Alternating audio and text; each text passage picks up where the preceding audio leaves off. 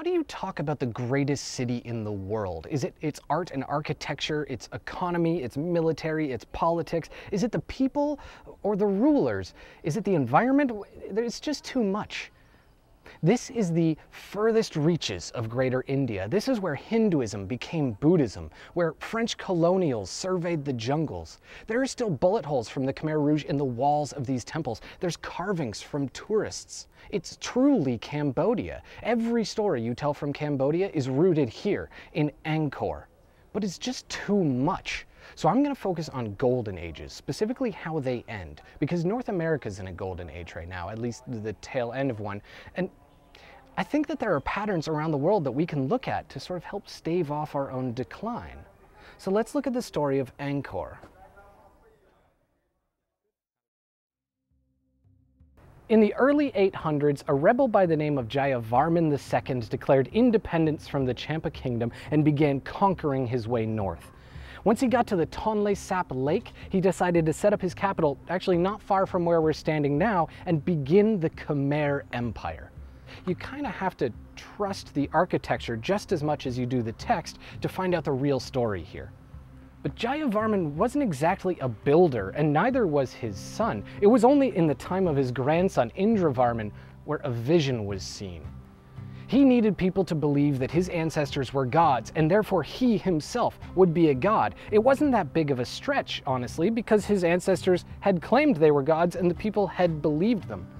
But the problem was they'd been buried so plainly. You can't put dirt on top of a god. They need a temple all their own. So he constructed temples for his ancestors and started a pattern that would continue throughout the empire.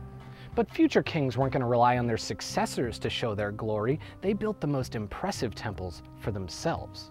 But you know how it is with building. You start and it can be hard to stop. You build a temple here, a tomb there, and all of a sudden you've got yourself a city. And then you have to feed those people. Indravarman ordered his subjects to dig a reservoir. At that time, the largest reservoir in human history. Controlling such an unprecedented amount of water would have allowed him thousands more farms. And rice meant security, prosperity, and power. The era of builders is generally what's considered the golden age of the Khmer period. Angkor means city, and accurately so. Their cities were beyond impressive, far more populated, grand than anything that existed on Earth at that time. In the Angkor system, each king built the temple in which they would be buried. As you can see with Angkor Wat here, they all had to kind of be better than the last one. You had to one-up the previous king, of course.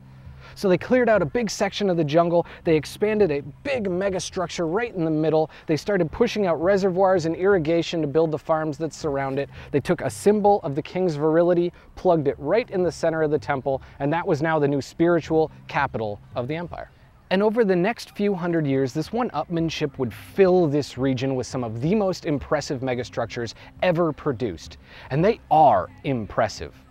But they must have been so costly. It would have taken thousands of stonemasons, artists, laborers, craftsmen just to build one of these. And on top of that, it would take thousands more to upkeep the temples that already existed. And somebody had to feed them. So the farming community got new reservoirs, new irrigation, and they began pushing further and further back into the jungle. And there's no denying that the Angkor Golden Age was magnificent. It was incredible what they did here. Recent archaeology suggests that there were 1 million people living here at a time when London had 30,000. It was the biggest city on Earth.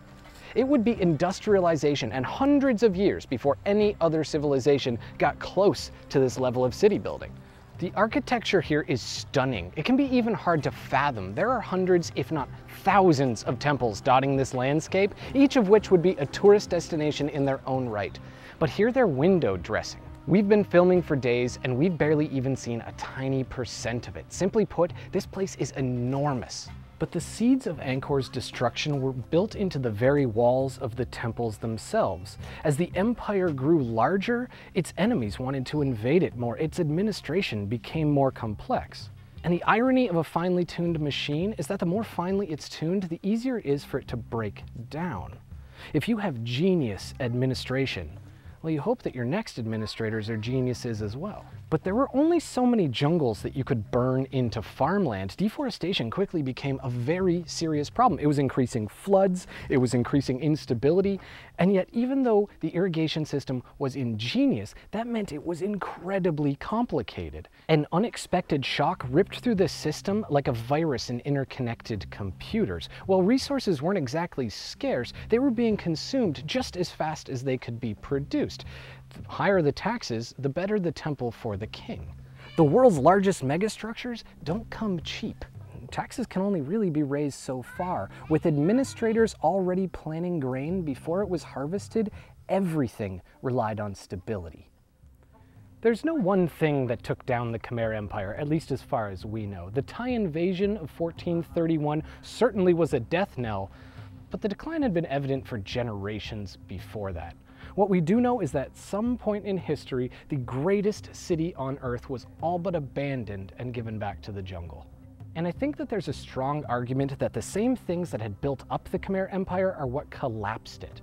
It's just such a huge and intricate system, and the bigger they are, the harder they fall. So a period of poor administration with religious upheaval and royal coups, it just was too much for this intricate, complicated administration. War, weather, and weak leadership led to an environment that was ripe for invasion. After all, there's plenty of historical evidence to support this. If you look at Easter Island, for example, they cut down every single last tree in an attempt to sustain a system long past the point when that would have been considered irrational. With no external powers to invade, they simply withered from within.